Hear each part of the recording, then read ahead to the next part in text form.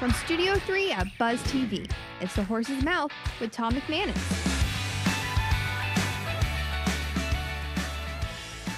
All right, welcome into another edition of The Horse's Mouth here on Buzz TV. Of course, we're back at Tommy Mac's at my bar.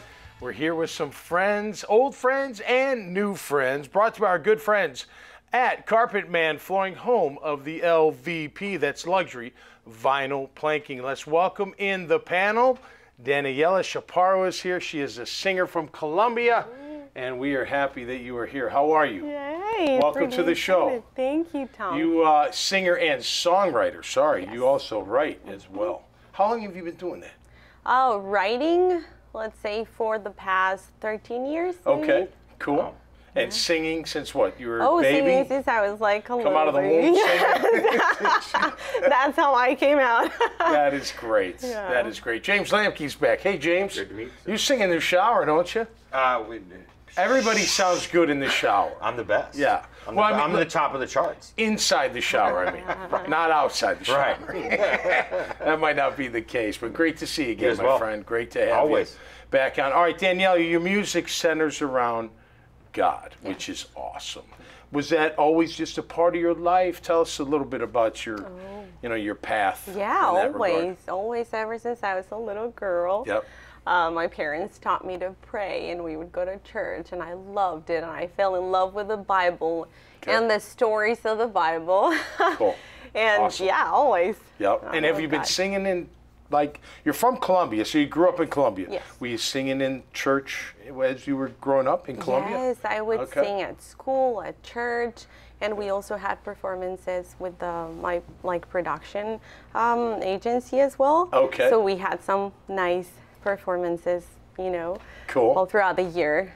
What's your, you like being in the studio? You like being live? What's your favorite, environment when you're singing? So I think my favorite is actually being live in front of people. Okay. It's cool, the energy. Feel the emotion. Yes, exactly. You feel the emotion, and for me, I feel the power of God there.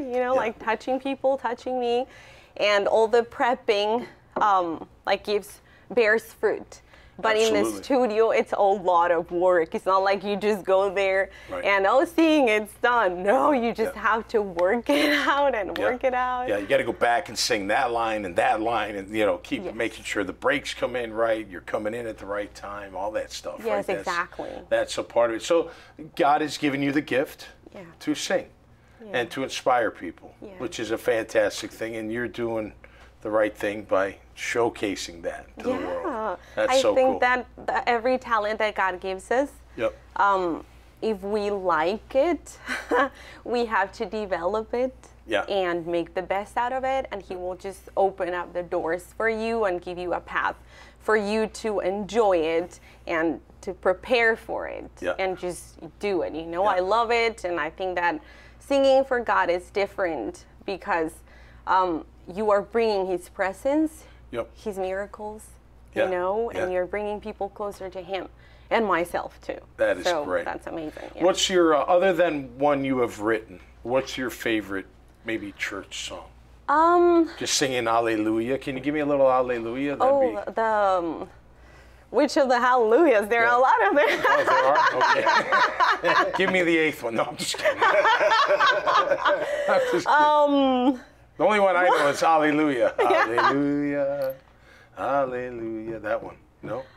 Well, maybe we can, I can think of one that says, Hallelujah. Praise the one who set you free. Hallelujah. Death has lost its grip on me.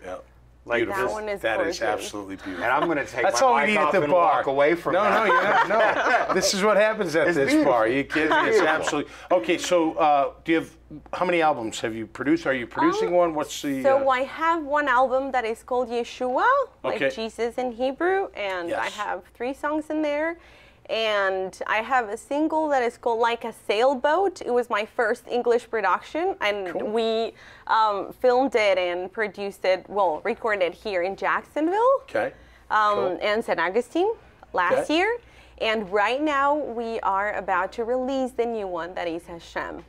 Okay. Here in Jacksonville. So you and in Nashville as well. You sing and write in, what'd you say, English, Spanish, and Hebrew. Is that correct? Hebrew or Israeli fusion. That's part of your genre, I guess you would say. What is Israeli fusion? Well, Israeli fusion has a lot of like Middle East sounds. Okay.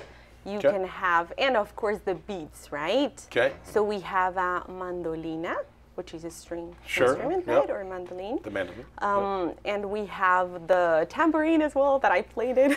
Okay. But it was really quick and easy. It was just like during the whole If you ever want a song. triangle guy, me and Tom can fill in. There you go. Ding, ding, ding. That's all you need.